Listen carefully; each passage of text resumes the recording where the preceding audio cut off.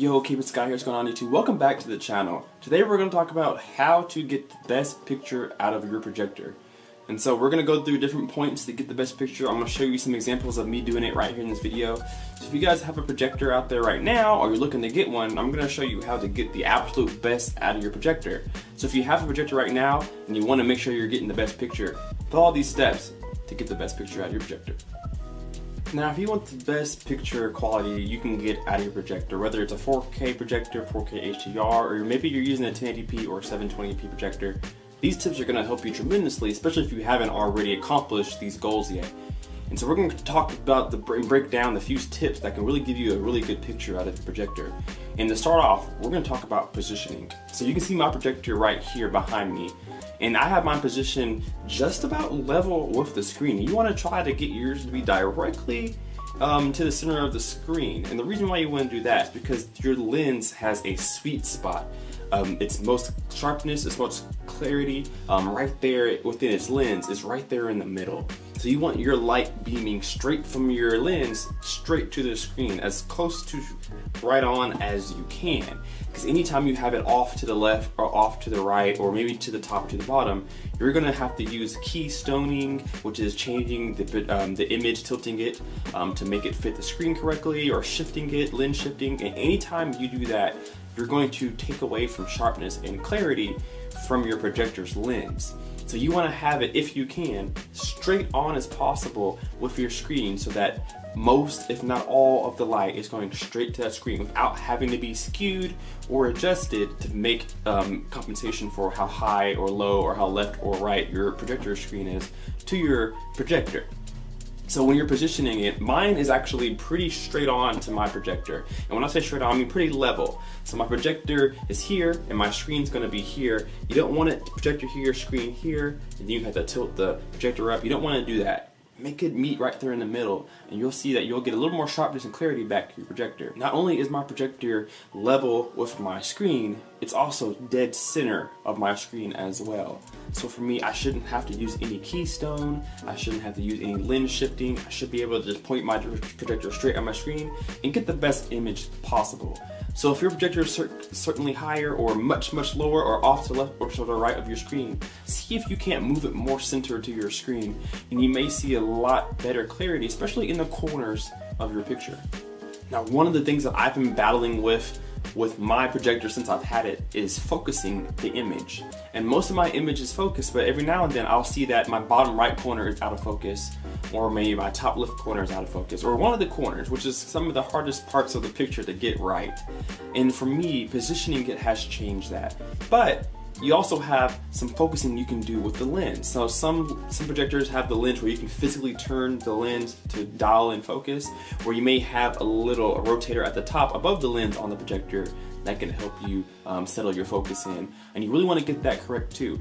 Now, some people say that a little bit of out of focus is good for movies and all, but when you put text in your corners or maybe around the edge of the screen and it looks blurry, it's going to become hard to read for most people.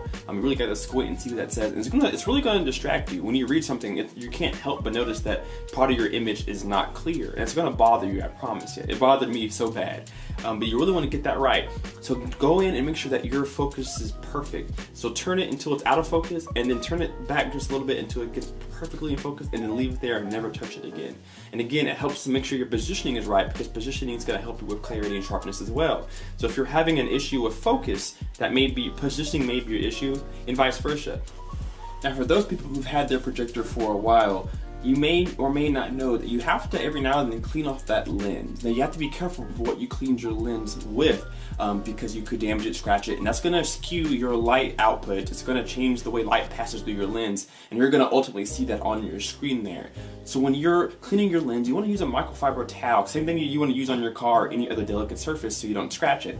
Find a microfiber towel and kind of gently wipe that off. Some people recommend doing circles, some people don't. I don't recommend doing circles because then you'll leave little lines, circular lines all over the place. Kind of just gently wipe it down. Get some of that dust that collects over a period of time. get that cleaned off, and you may restore some clarity in your image. Anytime that your lens gets a little bit dirty, gets a little bit dusty, that changes the way the light passes through it. You know, light's really sensitive to whatever it goes through. It kind of morphs its shape, changes the image. So if you go through and clean your lens every now and then, you may see that you were missing a little bit of picture quality. It may be minute, it may be so small, you may not even notice. Just do some, you know, basic housekeeping to not only enhance your picture on your screen, but to also add longevity to your projector's lifespan. Now, as far as picture settings goes, this is going to change depending on what projector you have and what resolution you're using. First and foremost, for any projector, you want to make sure that you're feeding it its best picture quality. So if you're using 1080p, feed it 1080p content. If you're using 4K, feed it 4K content. You don't want to have your projector having to upscale anything because it won't be native, so it won't be as good as it can be. Same thing for televisions. If you have a TV and you're feeding it 1080p but it's 4K, that TV is going to try to upscale everything that you send it that's not 4K to 4K. And so you're not going to get native 4K, meaning you're not going to get the best picture quality, the best colors, the best sharpness, and the same thing works with projectors. Feed it its native resolution. So for me, I have a 1080p projector, so everything that I do is 1080p. I have a 4K Fire Stick, a 4K Xbox, all that stuff, and it's down converted to 1080p. So I'm getting the best, richest 1080p that my projector can possibly put out, that my screen can possibly reflect. So make sure that when you're using your Fire Sticks or you're using your Blu-rays or whatever you're going to be playing on your projector, make sure that you put it to its best picture quality so that your projector doesn't have to do anything to the image to try to make it better, because it makes it worse. Now, if you go into your settings on your projector, you're going to have different types of picture settings. For me, I have a more basic projector, so I have a lot of basic picture settings, just sharpness, contrast, color, and etc. But you may have an HDR, 4K HDR projector that has so many different options to change color, change sharpness, contrast, brightness, whatever it could be. You may have a lot of settings, and it's best to go in there and figure out what's best for your projector and for you, to be honest with you. It's kind of up to you what the best setting is, but there's a recommended setting for all projectors. Now, if you're not really familiar with calibrating your own projector, you're not sure what to look for, I've heard and I've tested that cinematic or movie mode is really the best to start with right out of the box. So if you have a projector you're just now getting, put it on cinematic or put it on movie, and you're probably going to get the best picture that it can get without having to calibrate it. Now, if you're more familiar with calibration, you may be able to go in there and tune it. I also recommend making sure that your brightness is not too high, or your contrast is not too high, or etc. And how you decide if it's too high or too low, find a scene in the movie that you're really familiar with. And I recommend finding a scene, if you're going to do contrast, find a scene with a person in it, a nice close image of somebody's face. And you want to really try to make those skin tones look natural. So your contrast, you want to turn it up way too high. Turn it as high as it can, and then slowly start to dial it back until that skin tone looks more, you know, normal, more human, I would say. Not so red, not so bright where you lose detail, blemishes or whatever. Dial it down ever so slightly. Usually you want it in the high 70s, 80s range. That changes depending on your projector or your screen, but you want it to be around 70 something, 80 something I found. And you're really going to start to get the appropriate tones for the face, the flesh. A little bit of redness if you're looking at a Caucasian person, a little bit of redness, whatever. As far as sharpness goes, turn your sharpness all the way up, and you're going to see this halo effect around words and objects.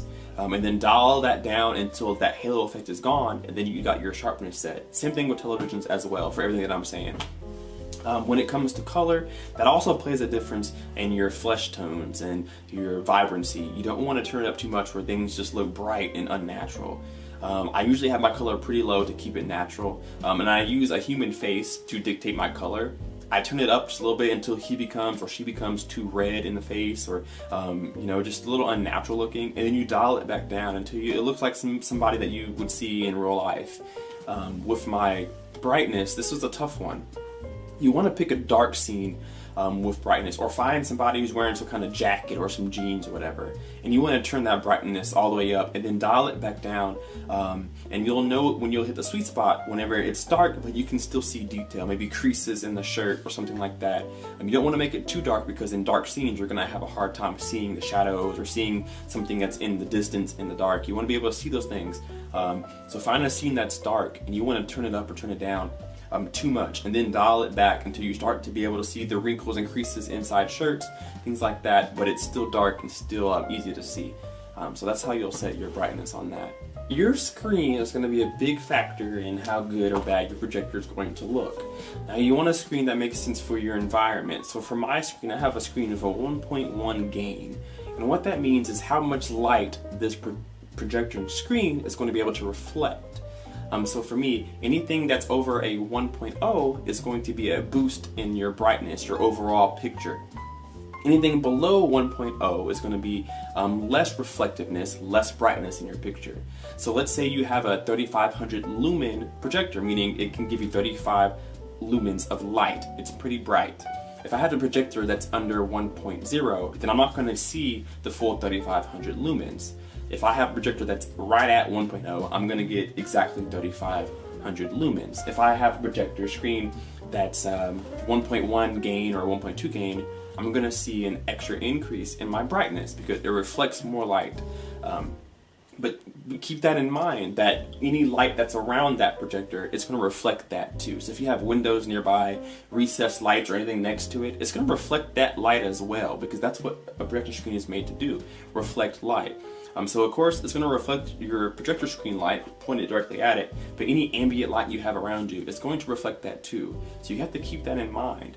But when you're getting a screen, not only does gain is an important factor to think about, it also decides how colorful your picture will be, or how dark your picture will be or won't be. So for example, the higher the gain on your screen, the more reflective, and usually the more vibrant your colors are going to be. You're going to have a nice vivid image. The darker your screen, like a gray screen, or if you get like a 0.8 gain, you're going to do well with blacks. You're going to do well with detail in a dark scene, but you're not going to get as bright of a screen, and you're also not going to get as vibrant as the colors.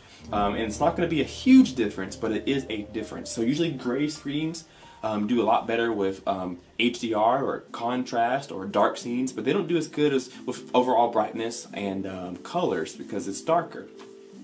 White screens like this are more common.